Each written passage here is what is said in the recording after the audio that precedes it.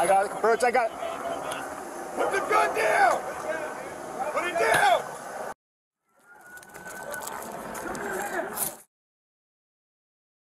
Show me your hands. Hands! Put your hands in the air, Scud. Nope. Put your hands in the air.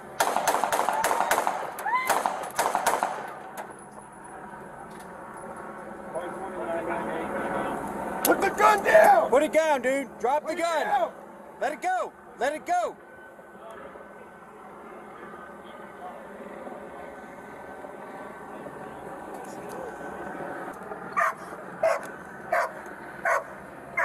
Dude, push the gun down so we can help you.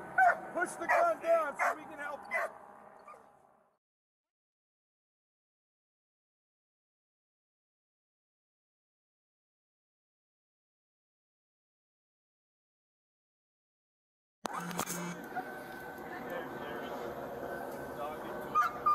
Yes. Hey, he's still got the gun in his hand. Drop it!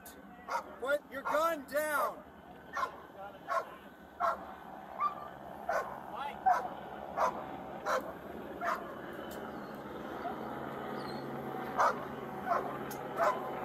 Hey, give me a panel up here.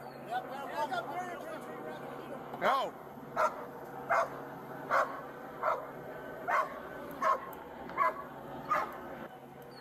Hey, I'm getting down since you got him. No, I can't see his other hand.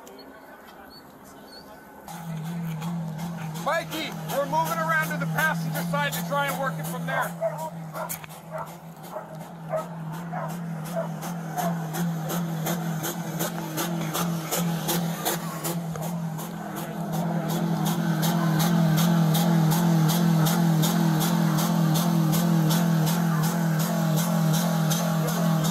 You got a shield spike? Or take that window? Yeah, take the window. On the passenger window, guys. Officers safely removed the shotgun from the suspect's lap. It's just laying across his lap, but he's not holding it.